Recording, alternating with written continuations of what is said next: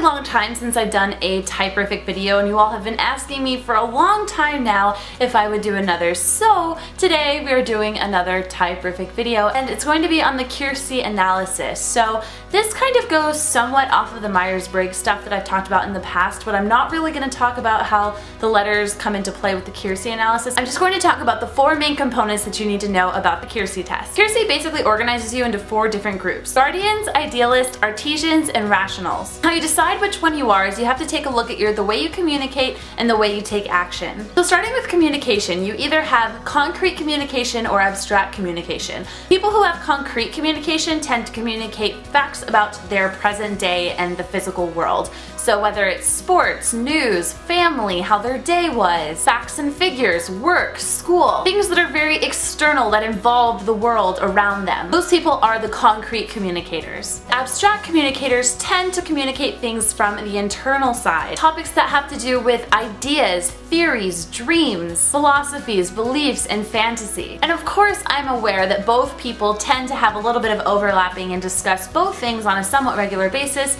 It's just if you're one or the other, you're going to regularly discuss the thing that defines you. So basically, concrete people discuss reality and abstract people discuss ideas. Okay, so the next part of this is how people take action. That is utilitarian versus cooperative. The utilitarian tends to look at the way they can take action the most effectively and the most efficiently. So they're go-getters, they're the active doing people who take life and they just do it as efficiently and quickly and try to get things done as quickly as possible or efficiently as possible. The cooperative takes things more from a social side, where things like social rules and the way they keep themselves together really matter to them, so that is cooperative. Utilitarian people do what works, and cooperative people do what's right. So to figure out your temperament, you need to decide if you communicate abstractly or concretely, and if you take action in a utilitarian way or a cooperative way. And depending on which way you mix match them, you are going to get the different results of the idealist, the artisan, guardian, or rational. I actually already took the test on the site that I'm going to link down below, and I tested as a guardian.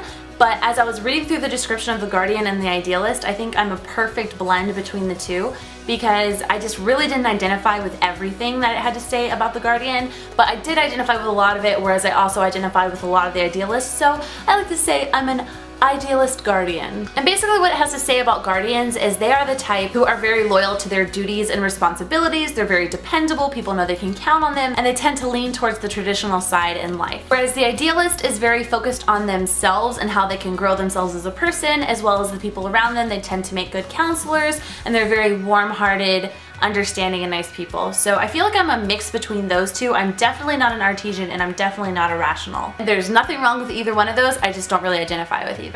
Well, I hope you guys enjoyed hearing about the Keirsey test today. If you want to take it down below, I will link in the description, and if you want to tell me in the comments which mix match of the ones you are, or if you think you're all of one, or part of another, or part of all of them, I don't know, I would love to hear your thoughts. Also, if you guys have any suggestions of something you would like me to talk about on TYPRIFIC, it's been a long time since I've done one of these, and I'm very open to suggestions. If you have a specific personality test you would like me to talk about, or anything else, feel free to ask me any questions below or give me any suggestions. Give this video a thumbs up, it really helps the video and it helps me out. You guys are so awesome, I love you so much. Thank you for watching, and I will see you soon with an all new video here on my TYPRIFIC channel.